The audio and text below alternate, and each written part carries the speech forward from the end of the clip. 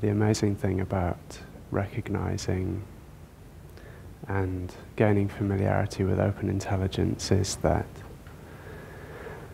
because it's the basis of every impression and idea and feeling that we have, that when we allow the feeling of not being at home to be as it is, then we realize very deeply that that is our home. That feeling of not being at home is where we find our most cozy home possible.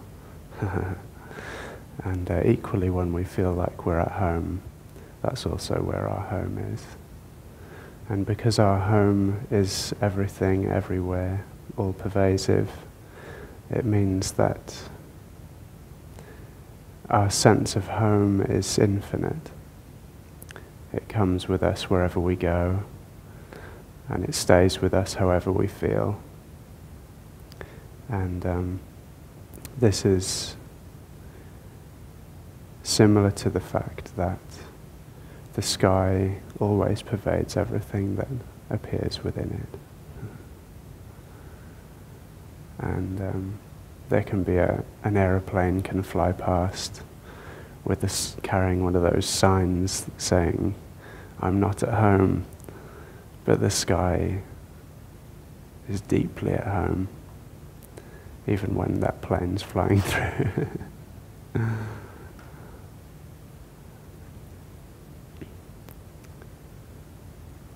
So, when we allow data to be as it is, open intelligence is instinctively obvious to us.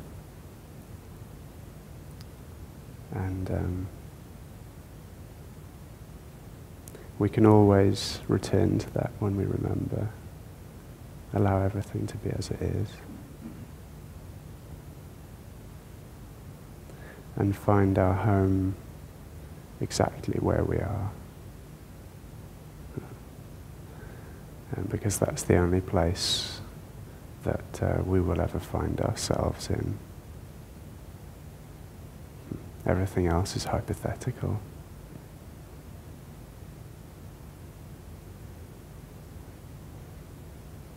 So we're born here, and where we are right now, that's where we're born, and that's where we live, and that's where we die. We're always just here.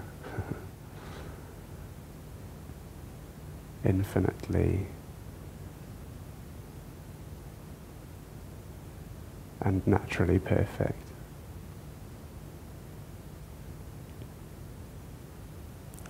And we can just allow that to be as it is.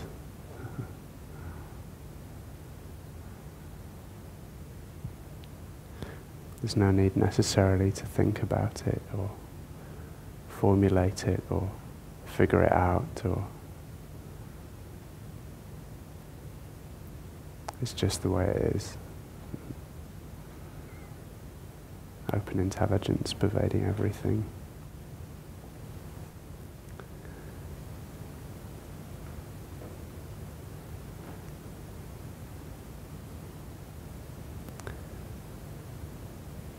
And so being together, for me, I don't know if it's like this for everybody, but for me, the most significant, I can see over the last 6 years, that what has most strongly affected me in terms of my own gaining assurance in spontaneous benefit is simply spending time with other people for whom it is deeply rooted.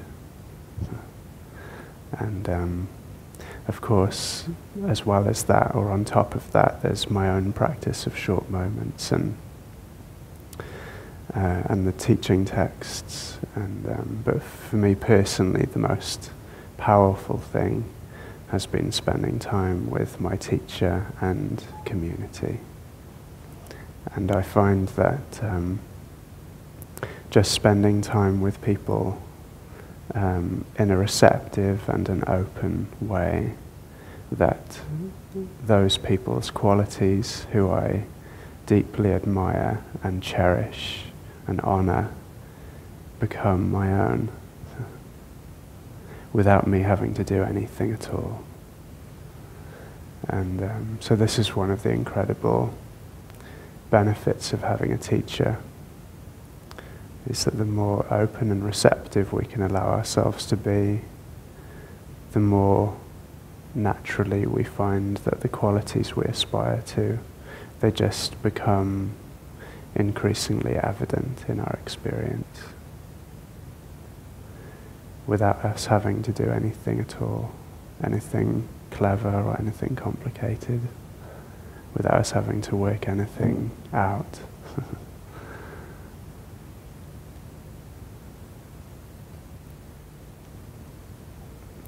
For me, it's almost like probably most people in my generation, I've spent far too much time playing computer games, and or maybe it's a good thing, I don't know, but loads of time. And in computer games, usually there's like cheats that you can look up on the internet, and you type in a certain thing, and then suddenly you're on the last level.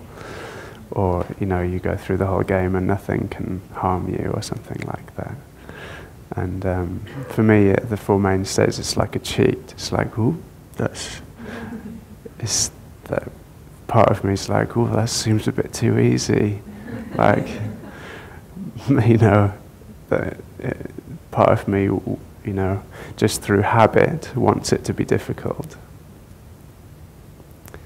But the more I've just resigned to the simplicity of it, the more effective it's become. So just participation in this wonderful community of people who are deeply committed to living a life full of love. Active participation in that, and commitment to that, and being of support to each other in that. This is the best way to get the most benefit out of our stay during these 2 weeks. And this is what you've been doing naturally. So that's easy. Like Candice said in the video, spontaneous benefit is our natural propensity as human beings.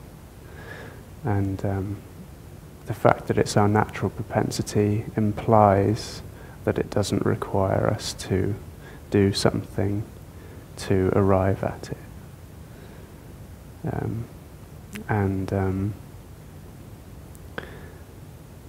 So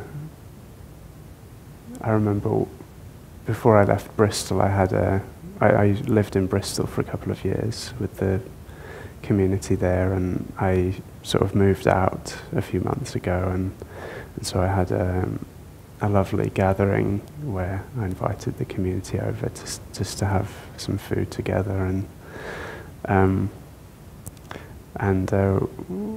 one of our community members has the best dog in the world, so the dog came as well. And it was amazing.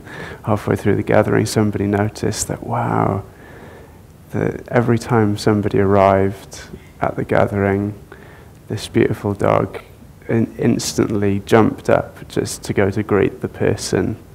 And we realized, wow, that's so beautiful. That's the sort of as soon as she realized somebody new had arrived, she was like, oh, I have to go and say hello to them and welcome them. And it's like the best open meeting person in the world, this dog, to greet and welcome and hello, and we're so happy you're here. And so somebody noticed that this dog had just perfect mastery of being an open meeting welcomer.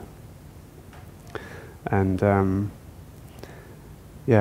I've always been very inspired by animals, and how they have a level of simplicity and innocence that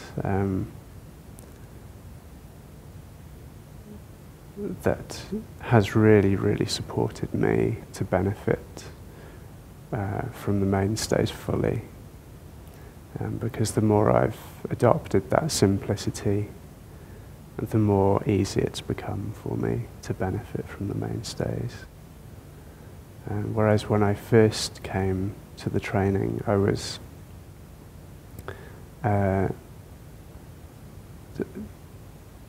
like so full of determination, which is brilliant, but so full of determination and very little idea of how to use that determination.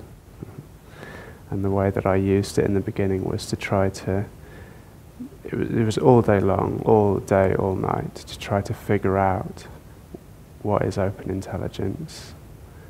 How do I best practice open intelligence? Do I understand open intelligence correctly? What is the most efficient and quickest way to practice open intelligence? What's the most effective practice? Am I practicing correctly?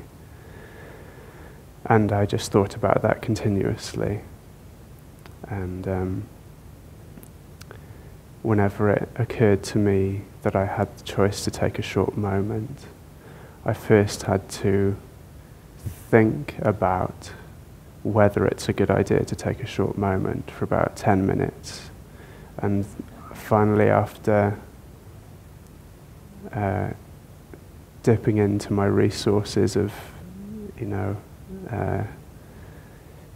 logic and reason, and then I would finally arrive at the conclusion, yes, taking a short moment is a beneficial response, and then I would take my short moment. So, so if you ever saw me go like that, that was me taking a short moment.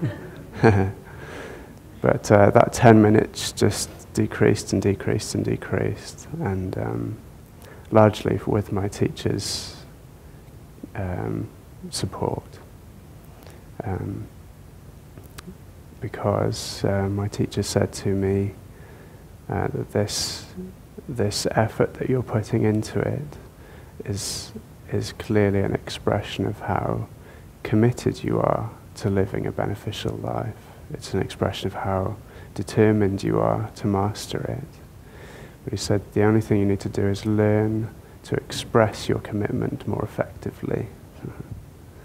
And that means to just immediately relax mind and body whenever it occurs to you, without having to assure yourself with logic and reason that it's a good idea to do that.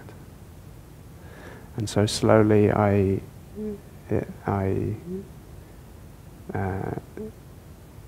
had enough experience of the benefit of open intelligence that I didn't need to think about it anymore. I just deeply rested every single time it occurred to me to do so. Whether it seemed attractive to me, whether I wanted to do it or not, whether I was afraid to do it or not, I just did it. Just rest deeply. And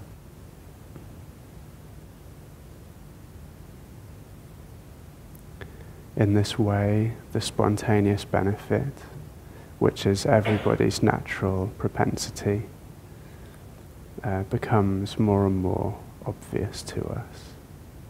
And we see it in real situations, like we have a conversation with a friend or a family member, and for some reason during that conversation we remember to rest deeply, and we find that our responses are on an entirely different level of skill and sensitivity and benefit. And so every time we experience the real practical expression of the benefit of open intelligence, it's like there's more evidence, we have more experiential evidence of it. And due to that, we find that we need less, there's less hesitation in us to rely full force on open intelligence. Because with our experience of the benefits,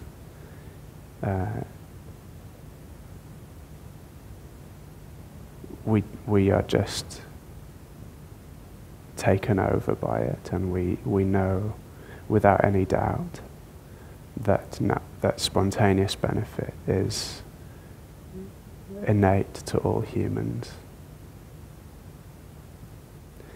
Not just those that are interested in it and practice it, but also those that aren't interested in it. And spontaneous benefit is every human being's natural propensity.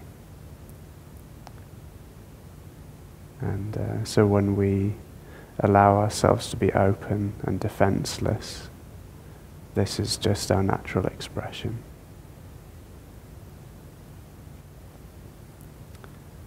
And there's nothing even almost comparable in terms of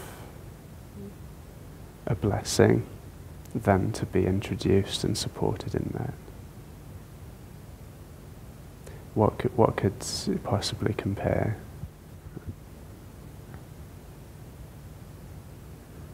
It's complete freedom from the prison of needing to control our data, and discovering that we are inseparable from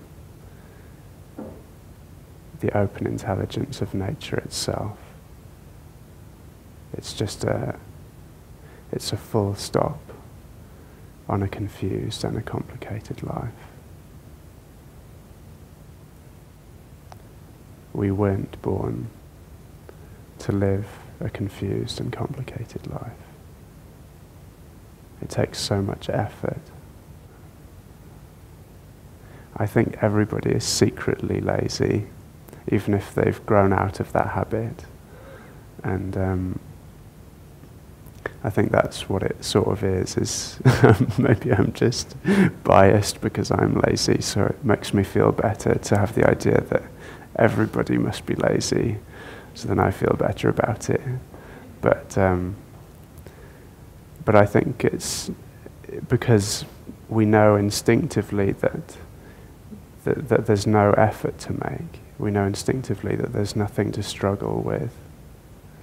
All of the moving around and emotions and thoughts flying around and the whole display, somehow we know it's not natural for me to be so intent on needing to do something about this display, to control it.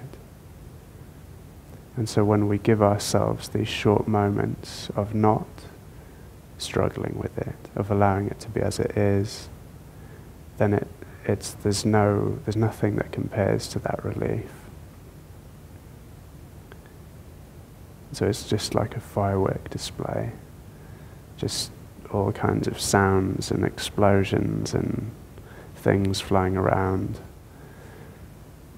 But when we look at a fireworks display, we go, wow, look how beautiful that is. But the fireworks display inside, we go, no, not like that, like this, not like that, like this.